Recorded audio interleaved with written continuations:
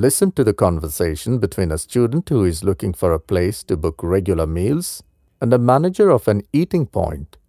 First, you have some time to look at questions 1 to 5.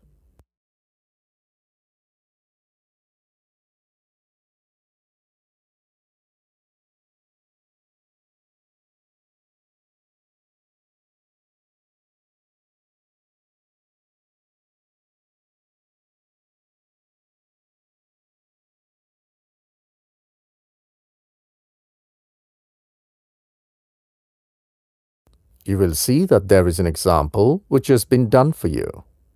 The conversation relating to this will be played first. Excuse me, I'm a new overseas student from Business Studies Department. I'm looking for a good place to book my regular meals. As I can see a lot of students in the canteen, is it the right place and the right time to speak? Yes, sure. I'm the manager to handle bookings of regular meals. What do you want to ask? I want to ask about the charges for meals and the procedure to book it in advance. The student is from Business Studies Department. So Business Studies has been written as an answer for the example. Now listen carefully and answer questions 1 to 5. Excuse me, I'm a new overseas student from Business Studies Department. I'm looking for a good place to book my regular meals.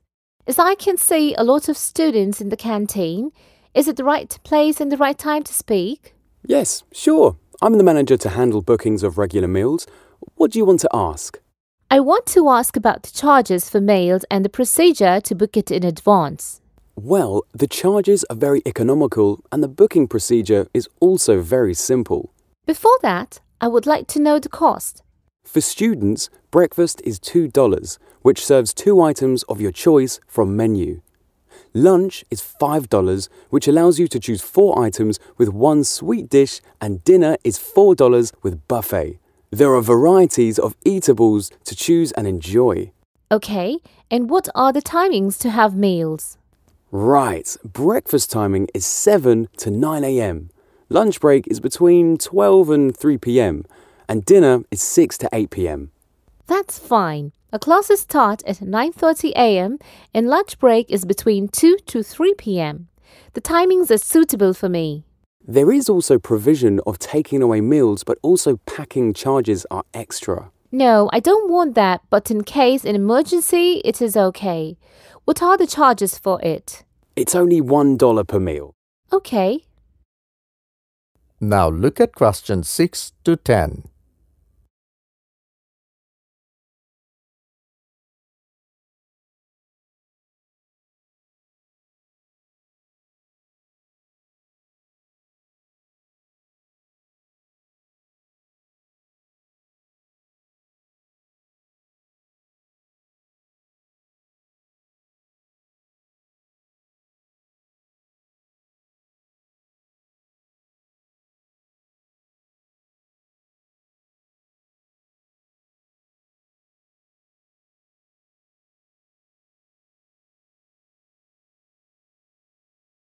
Listen carefully and answer questions 6 to 10. Now, can you tell me something about the meal plan facilities, as some of my friends have told me about it? We have 3 types of meal plans: a daily, a weekly, and a monthly meal plan. For a day, we charge $9 for a week from Monday to Sunday. We charge $50, and for a month, it's $175. All payments is in advance, and you can't change it in between the order. For any kind of packing, charges are extra. Is there any requirement before booking? Nothing special. You have to fill a form and your canteen card will be issued. There will be a canteen card number through which you can book your meal plan in advance. What are the requirements in the form? Your name, department and enrollment number, along with one thing which is very important is the signature of your department head. Okay. When should I fill the form? Any time between 9 a.m. to 6 p.m. Thank you. That is the end of section 1. You will now have some time to check your answers.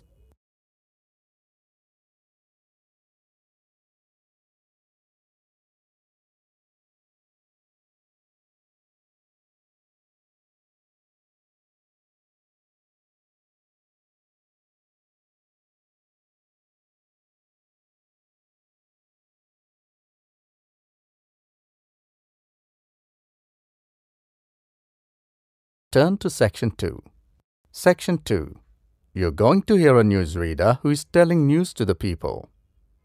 First, look at questions 11 to 16.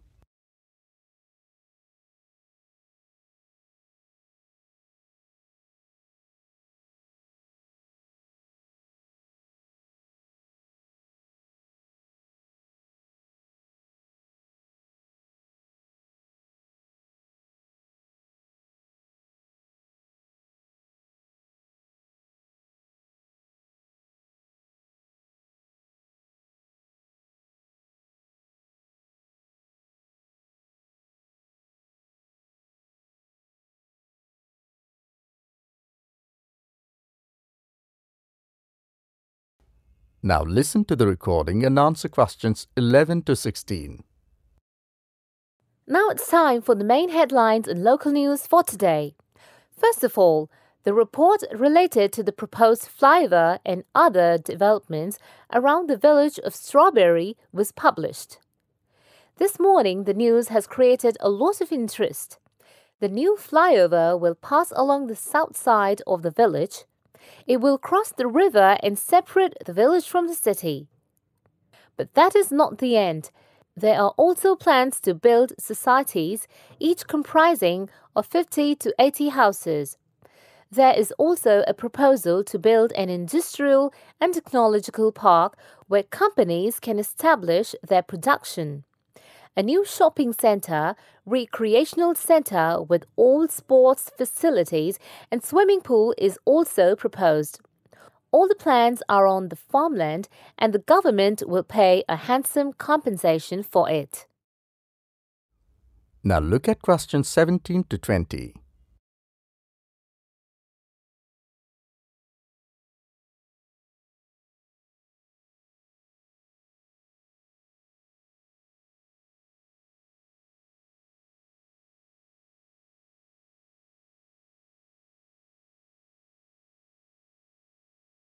As the talk continues, answer questions 17 to 20. Another hot news which is different is that the government is planning to change the recruitment procedure. The new government is planning to hold more competitions and recruitment will be directly on the merit criteria. It seems that this year students will have to face cutthroat competition. There will be 2 exams, one preliminary and the other mains. Every deserving candidate will be given a chance to take the exam. And now for something quite different. This year's exams results have been declared and there are a lot of happy faces. It is the first time that 100% success rate has been declared for senior secondary exams. It seems that a huge rush will be there in the colleges to get admission. We spoke to many principals of schools and colleges. They are very happy to see the result and the success rate. There will be another new bulletin at 6 p.m. Till then, have a good day. That is the end of Section 2. You now have some time to check your answers.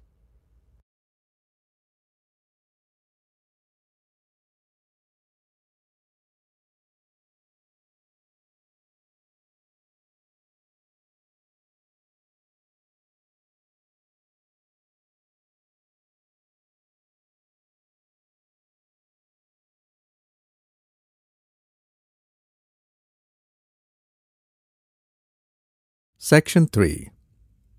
In this section, you will hear a conversation between Julie and Michael, who are studying mass communication. Both of them are filling a feedback form. Look at questions 21 to 30.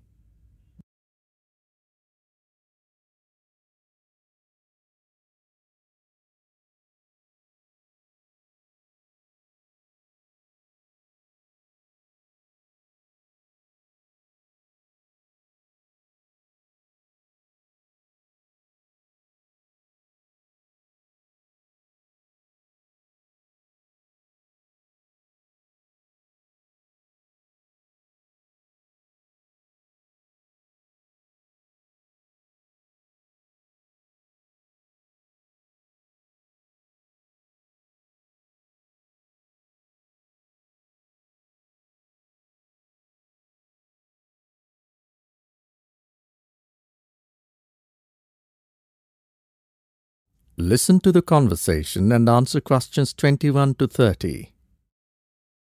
Oh, Michael, I have not filled the form which the tutor gave us in the class. The project feedback form? Yes, shall we do it together, if you don't mind? Okay, let's have a look. What is there in the form? Let's fill the first column. It's course code. It's mass communication. Okay, mass communication. I know it. But the form demands a code. MS-18 something. MS-180, isn't it? That's it. Okay. And what about the dates? When did we start? I remember. It was my mother's marriage anniversary on 24th April. It doesn't seem that long, does it? No, the course will end this week on Saturday, July 21st. So I'm sure the course started on the 20th of April. That was my mother's birthday. Now, let's have a look at the next question. Give comments on the different aspects of the course. Okay, what's the first query? Oh, about the course contents. What do you think? They were very clear, isn't it? Yes, it's true. The content was absolutely clear. Okay, anything else about the content? The best thing about the course is the sessions given to us online in the beginning.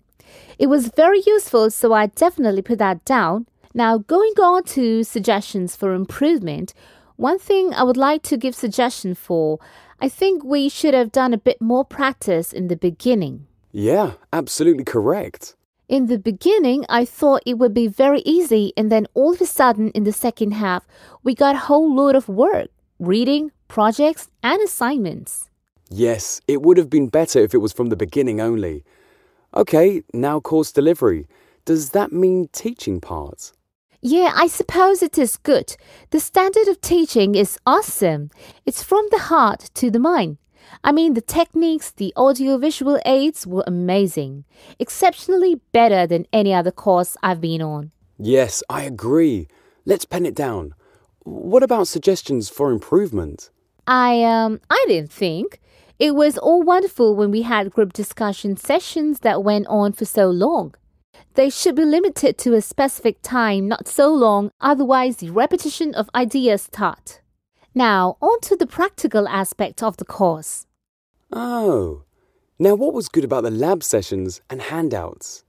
Yes, in my opinion, the handouts were very good and some of them were really great, with sources and websites.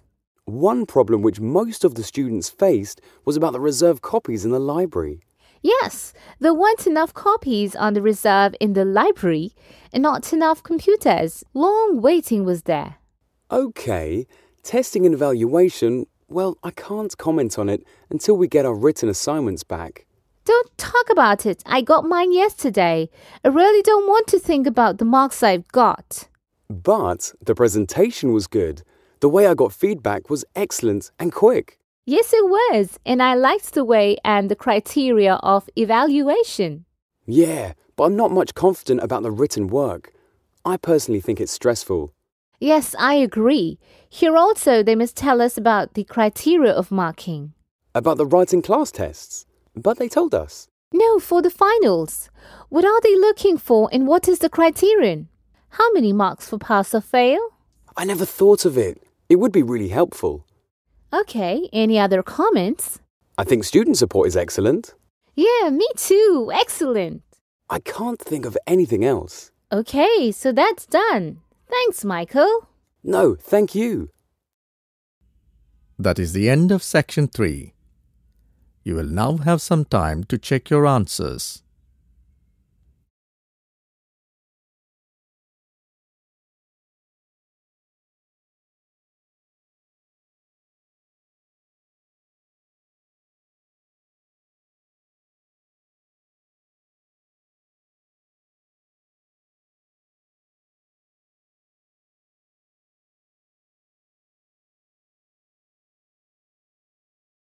Turn to section 4.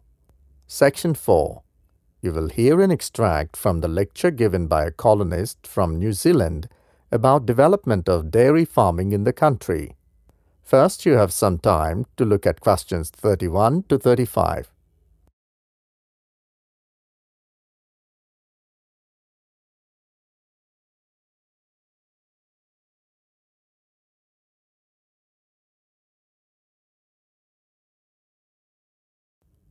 Now listen carefully and answer questions 31 to 35. Dairy farming in New Zealand commenced from a small beginning during the early days of a colonization by Europeans. The revenue from dairy farming is now the foremost part of the New Zealand economy, becoming an 11 billion New Zealand dollar industry by 2010. In 1814, the missionary Samuel Marsden introduced the first shorthorn dairy cows to the Bay of Island from New South Wales. From the 1840s, most settlements had farms with some shorthorn dairy cattle herds tended to be large near urban areas. The first dairy cooperative was established on Otash Peninsula in 1871. In 1881, the newly arrived colonist William Bowron gave a series of lectures propounding the notion that the institution of dairy factories for the mass production of cheese would be greatly advantageous to the economy of New Zealand.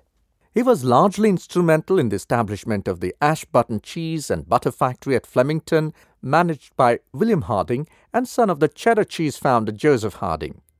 The venture was a great triumph, and consequently, Bowron was appointed government inspector of dairy factories in 1883. In this capacity, he chiefly facilitated the setting up of factories across the country until his death in 1890. He published 3 pamphlets on the manufacturing of cheese, butter and bacon in New Zealand. Now look at questions 36 to 40.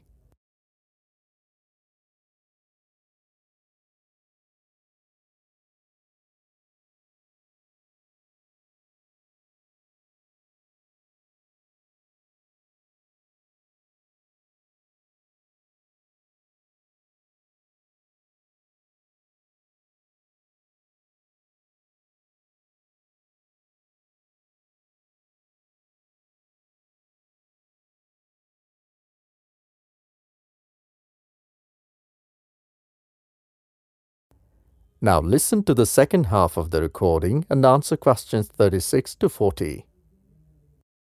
By 1920, there were 600 dairy processing factories, of which about 85% were owned by cooperatives. In the 1930s, there were around 500 cooperatives, but after World War II, improved transportation, processing technologies, and energy systems led to a trend of consolidation where the cooperatives merged and became larger and fewer in number. By the late 1990s, there were 4 cooperatives: the Waikato-based New Zealand Dairy Group, the Taranaki-based Kiwi Cooperative Dairies, the Hokitika-based Westland Milk Products, and Tatua Cooperative Dairy Company. New Zealand is the world's 8th largest milk producer, with about 2.2% of world production. Total production was 1.3 billion kg milk solids and 8.38 billion New Zealand dollars of dairy products were exported in the year ending 30th September 2007.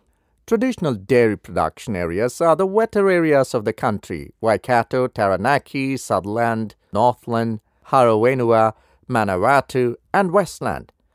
Before the advent of refrigerated shipping in the 1880s, dairy production was entirely for local consumption, with butter and cheese usually being produced on the farm, with the surplus being sold to the community via the local store.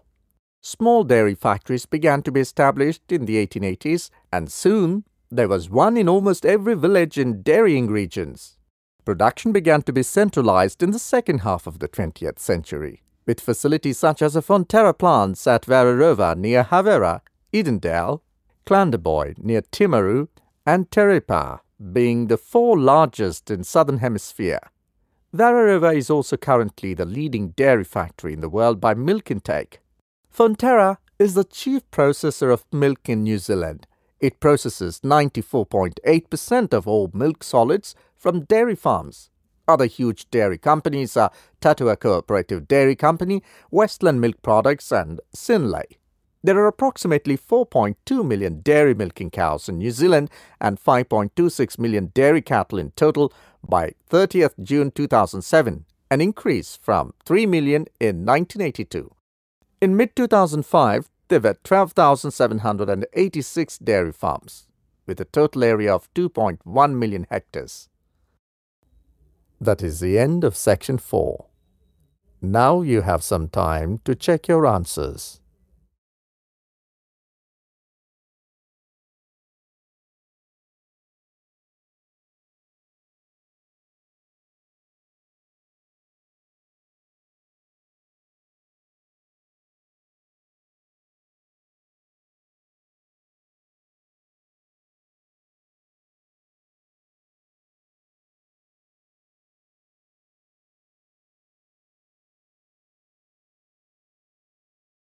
That is the end of practice listening test 3.